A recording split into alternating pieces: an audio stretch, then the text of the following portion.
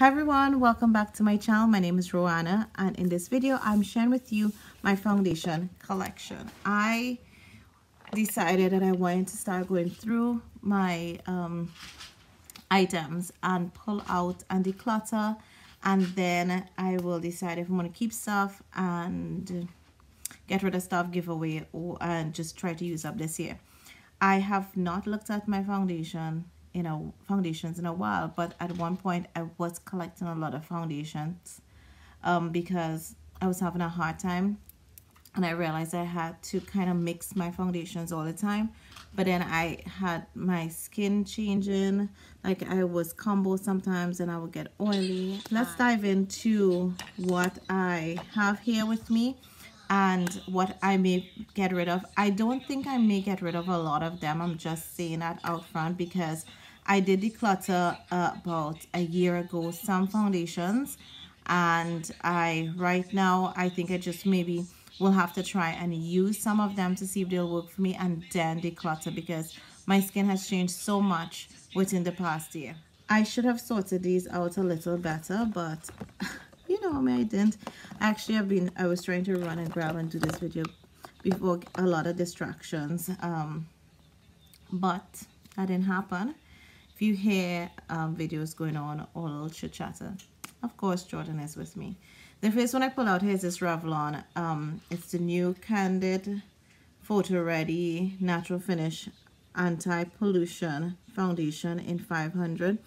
I got this on sale at Target, I think sometime last year.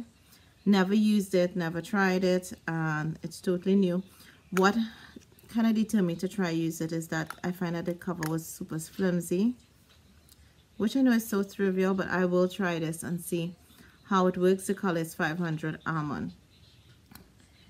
Sticking with Drugstore, this was bought almost the same time I bought that. This is the CoverGirl True Blend Liquid Makeup Base Foundation D2 is what it says there, which is Sun Beige. I haven't tried this as yet. I have zero knowledge about this, so I will not I have to use all these things. I should stop saying that.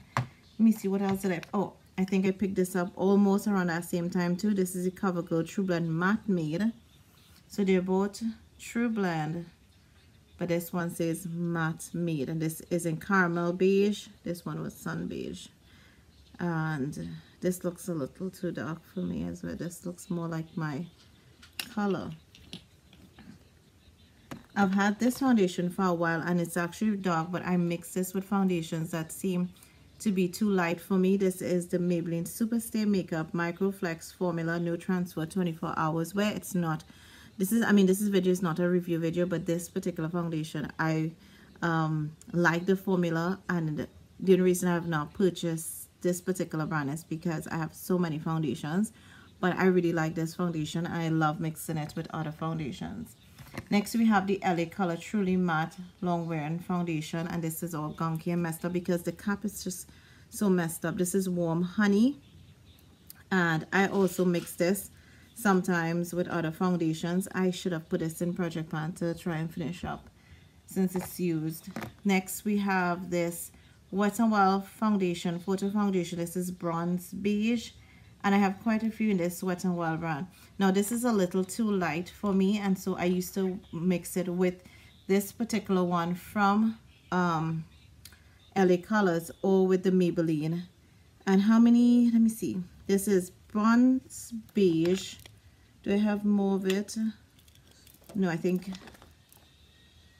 yeah, this is the only Bronze Beige I have, and I think I picked this up and I like the formula, but then I realized it was too light for me and I kept it because I knew I had darker foundation. Then I picked up 3 of the Desert Beige, which is my color, and I absolutely love this foundation. I used it all of last year, and it's definitely a favorite because I have 3.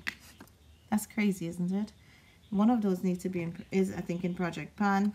Next, for Drugstore, we have these Maybelline Fit Me. This is in Matte and Poreless. I think this maybe was in a Project Pan, but I marked it anyhow. Sometimes I just mark my foundation just because if I put it in a Project Pan, I put it in any project I'm trying to use up or anything, at least I know where I started. This one is in 320 Natural Tan. Love that. That is my color. And then I have 2 Dewy and Smooth, and they're both in $2.30. I got them on sale on Amazon. I think it was like $2.90 something, $2.90 something cents for both of them, which is like $1.50 for one, and I thought that was a steal of a deal. I have used this one of them already, and I do like mixing it, and I used this last year. It's okay. Then what's in current project pan is my L'Oreal 12-hour foundation in the Infallible Total Cover. Now, I've used a lot of others from the Infallible line. I think I do have one here. This is the Pro Matte. Yeah, I have two Pro Mattes here. So this is 308, which is what I'm currently using on Project Pan. And then I have these, which are 108, I think. Yeah, 108 and 109 from the Pro Matte. So those are new. Next, I have this Tarte Amazonian Clay Full Coverage Foundation in, what color is this one? I don't remember. Oh, Tan Deep Sand. I love this. Now, if I have to repurchase this is a foundation I could recommend and suggest. Could be a possible repurchase once I finish up these 5 million foundations. I got these foundations for $1, and I still have the stickers on them. This one says $2, but when I scan it, it was $1. This is a Maybelline Dream Satin Liquid Foundation. This is number 75 in Natural Beige, and these are new still, liquid satin. And this one is dark. This one is caramel. I think initially bought this and said I was going to give it to my sister. I still need to do that. So that's one that will come out. And this one is honey beige, which I'm going to keep for me. Oh, there's one that's open actually. This is this is a Dream Liquid Mousse, so it's different from that. And this is the airbrush finish in Natural Beige. This one is a little lighter for me, and it will be one I would have mixed with my darker foundation. I picked up this CoverGirl, I think also with this CoverGirl. These two I picked up this together. This one is T30, which is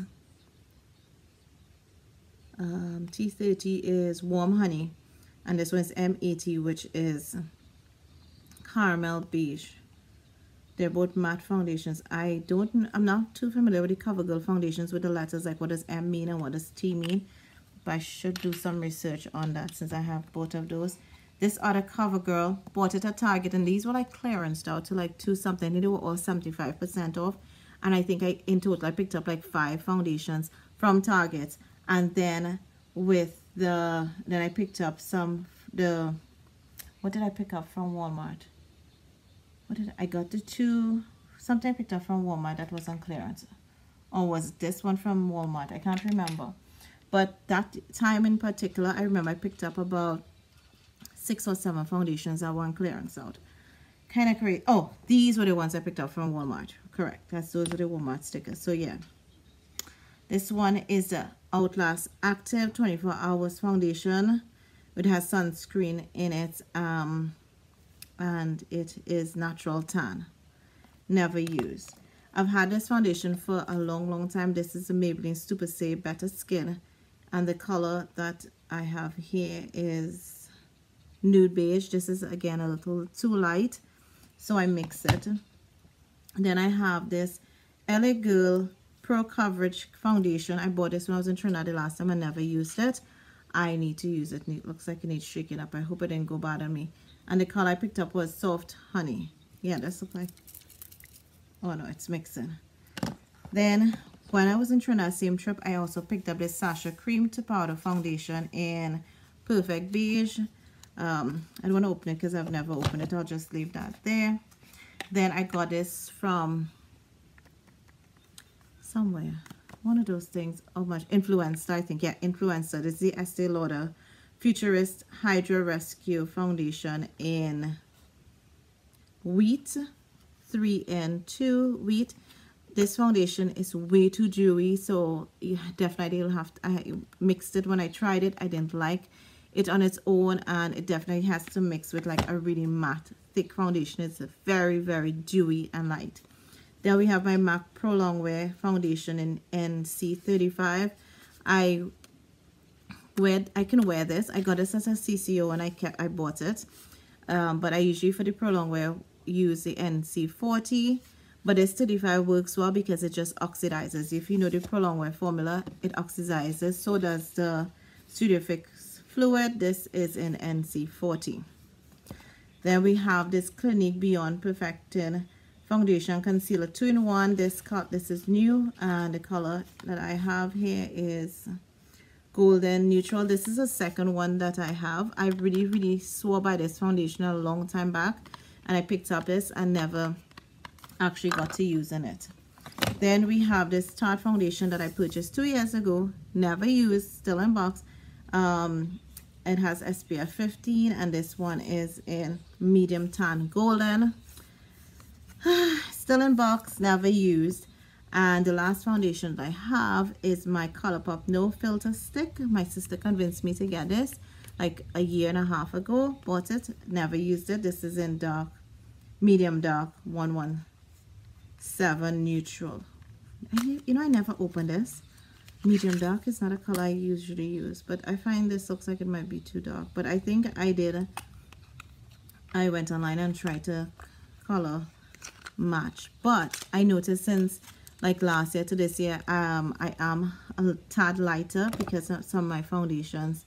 I'm having to mix them to make them lighter, or just not use a darker powder. I usually bronze up a little more, and I'm not doing that right now, just to have my foundations matching. I'm just kind of packing everything back in here. But that's my foundations that I currently have right now. I have 3 in my 2021 project pan, so I'm hoping to finish 3. But based on this, I think I need to work on more than 3. I do think some of them I will declutter in the process of trying it out if I don't like it, to get it out of my collection.